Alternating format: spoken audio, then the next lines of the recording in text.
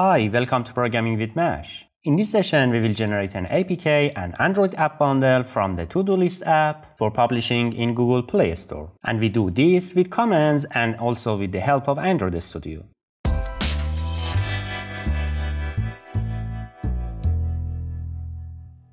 In the preview session, we added more features to the To-Do List app and made it more functional. Now we prepare the app so that we can get the Android output from it. First, in the package.json file, we change the name.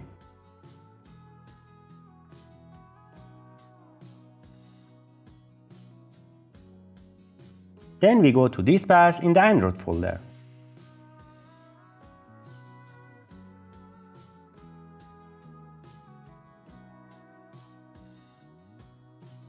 And in the strings.xml file, we change the name of the app.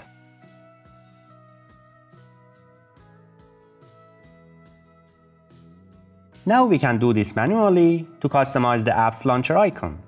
Using this site, we can generate the required dimensions for the icon. We will upload the desired icon in this section.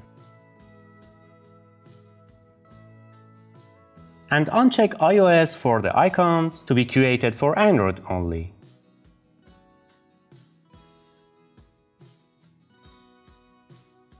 Well, the icons is generated. The files we want are in this folder.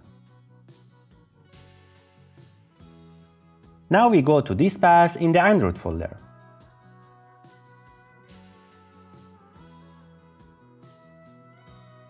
And replace the downloaded files in this folder. Each folder contains icons corresponding to a specific size of the device screen.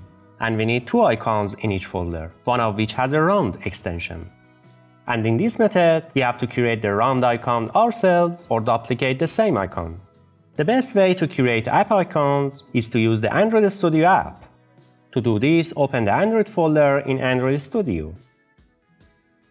And right-click on the app folder and follow the path New Image Asset.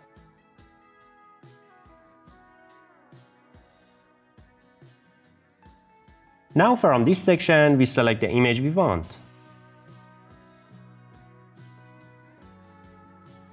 And from this part, we resize the image to the desired size. Now in this tab, we select the background color to match the image.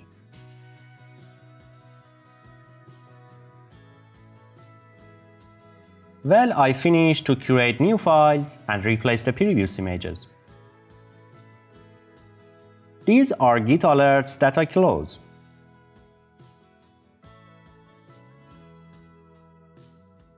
Well, as you can see, the images are created correctly. Now suppose we want to rename the package as well. Go to the Android manifest.xml file. This name is created by default and in two parts of the project name. Search for it throughout the project using the Ctrl-Shift-H keys. And replace with the name of your choice. Here, for example, I select a three-part name and replace it with all.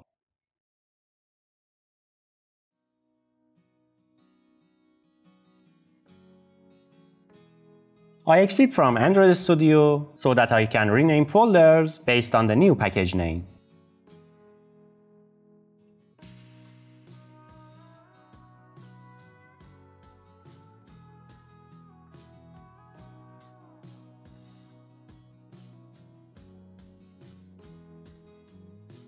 Well, I created the folders in this path based on the new package name.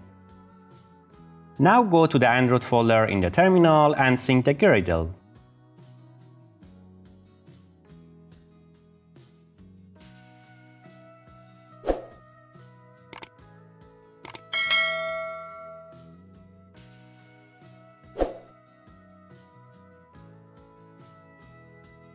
For more information on generating an installation file, go to this part of the React Native document.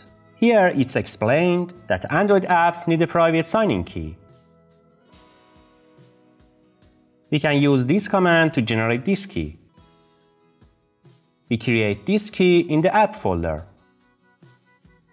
In this command, we replace the alias name and the key file name with the desired name.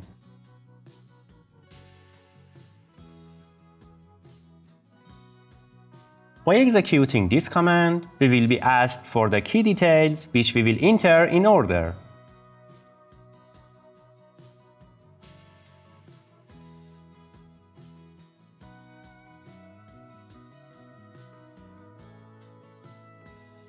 And at the end, we confirm them with the word yes.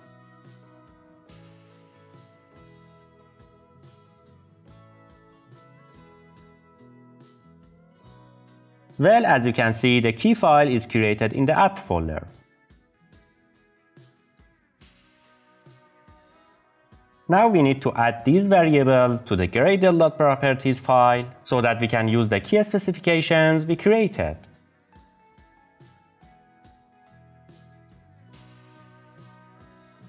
Enter the key file name, alias, and passwords we defined for the key here.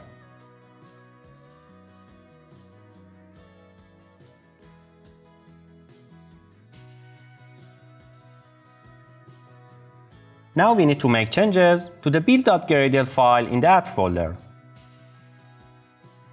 First, in the sign-in configs object, we add this part.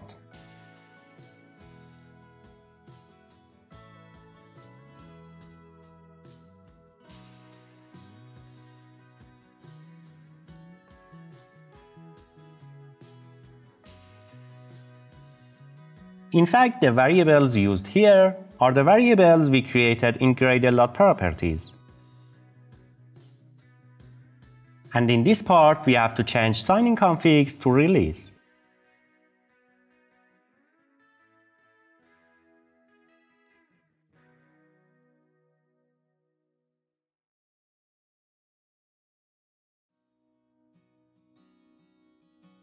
I set the value of this variable true, so that when the APK is generated, several files are created to use different CPU architectures. And to reduce the size of the final APK file, I also make this variable true. Also, if I set this value to true, in addition to APK for different CPUs, a universal APK will also be generated. Now go back to the Android folder and run the assemble release command in Gradle to generate APK files.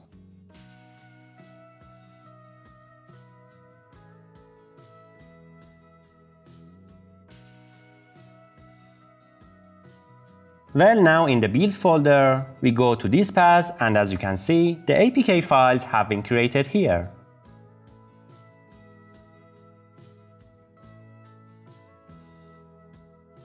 These files are used for direct installations, but if we want to upload the app in the Google Play Store, we need to create a file called Bundle.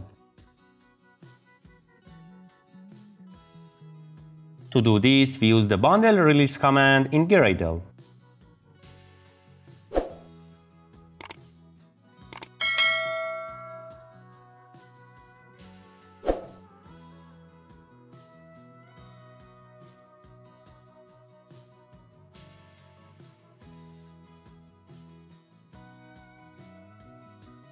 Well, this file is created in this path in the bundle folder with the AAB extension.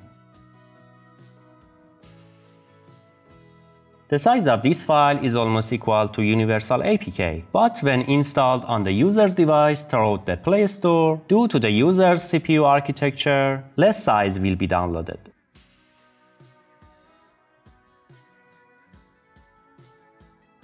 Finally, using this command, you can install the app in release mode and test it, so that there is no problem.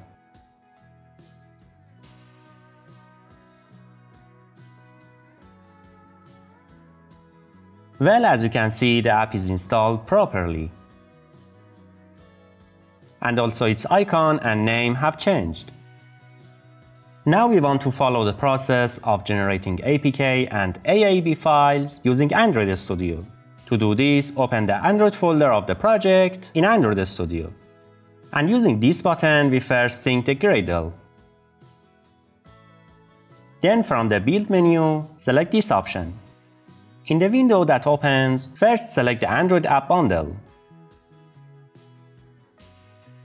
In the next step, we can give the address of the existing key or create a new key like the one we created using the command.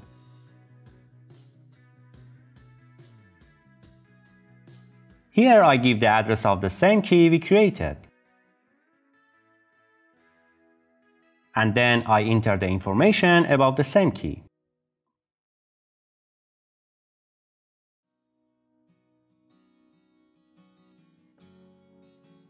If you want to publish the app in the Play Store for the first time, don't uncheck it to create a dedicated key for you to upload to the Play Store console. In the next step, select the release and click the Finish button. Well, the file is created successfully.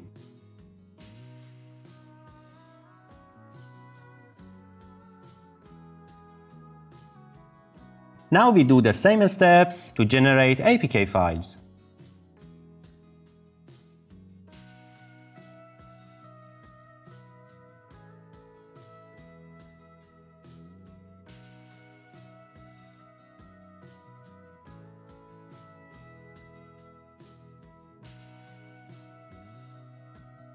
Here it's better to choose both versions for signature version. Well, there is a problem with Gradle access to memory. To solve this problem, go to the Gradle.properties file.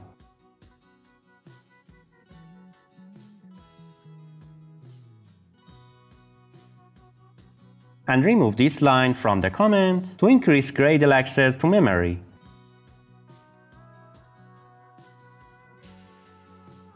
Now we try again.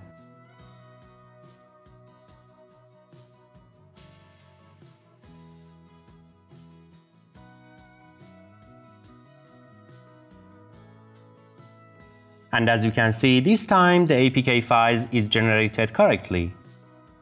So there we go, we generated an APK and AAB file from our React Native project to publish it in any store like Google Play Store. So in the next video, we will learn how to upload our app in the Google Play Store. Now if you enjoyed the video, please don't forget to like, comment, share and subscribe. And I'll see you in the next session.